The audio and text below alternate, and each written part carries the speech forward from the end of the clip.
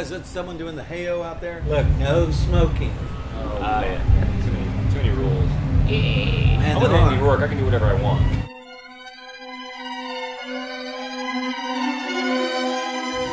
You must have thought about it.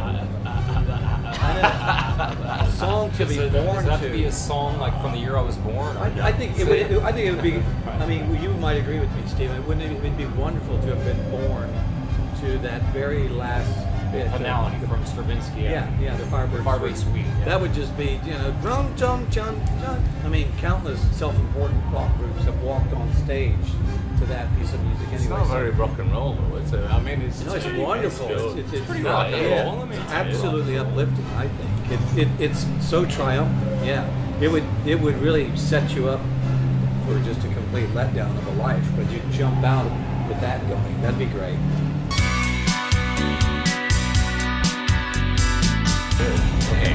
We have a sad family tradition of two of my siblings' funerals where we played Led Zeppelin's Rain song. So maybe that would be my funeral song. Especially when people are at your funeral, you don't want to bum them out. You want them to think life is good and life was sweet and life is amazing. And for me, it's probably something like Louis Armstrong's Wonderful World or something like that. I think people would think of that. Yeah. It's not very cool, but I mean, it's And yours being the Rain song. You don't need to be cool at your funeral. Well, because you're dead. Yeah. You're just trying to make it good for everybody else. Yeah, exactly. Yeah. Well, wouldn't that be ironic if they actually played How Soon Is Now at your funeral?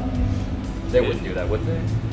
Maybe at his funeral. Yeah, Who's they? I don't know. I don't know who they are.